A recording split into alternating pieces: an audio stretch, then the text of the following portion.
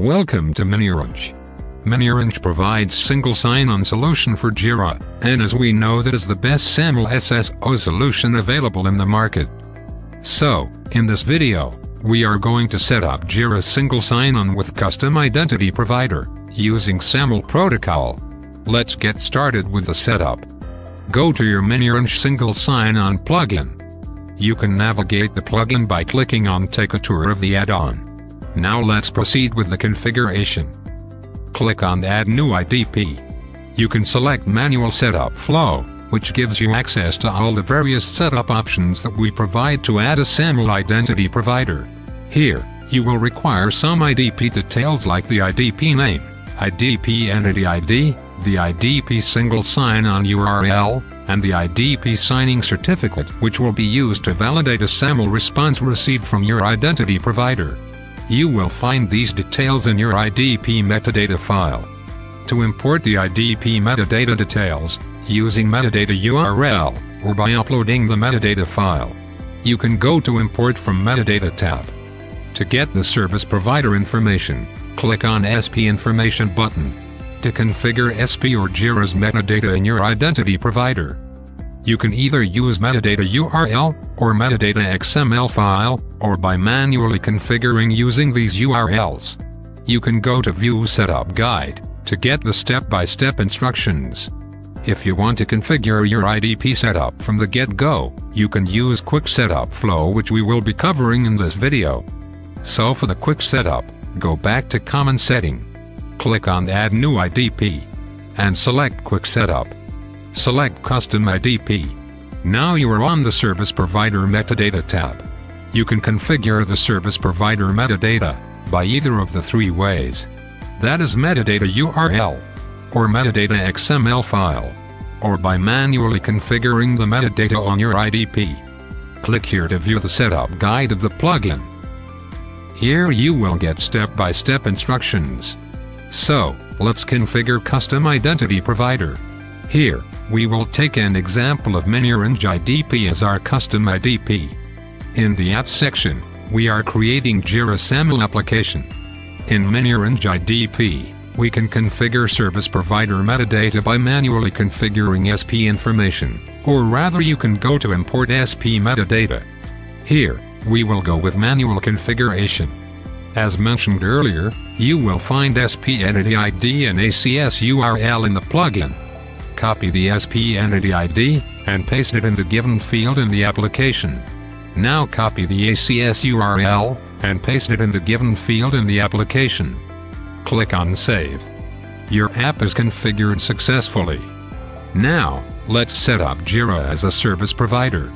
Go to the Service Provider Metadata window, in the plugin, and click on Proceed. Enter the custom IDP name of your choice. IDP metadata can be imported in one of the three ways: metadata URL, metadata file, or manual setup. We will be going with metadata URL for now. You will get the IDP metadata information from your identity provider. In the miniOrange IDP, you will find the metadata in the Apps tab. Select your app, and choose metadata from the drop-down. You will get the IDP metadata information by clicking on Show Metadata Details button. Here we will be copying metadata URL. Now paste that copied URL in the metadata URL field, and click on Save.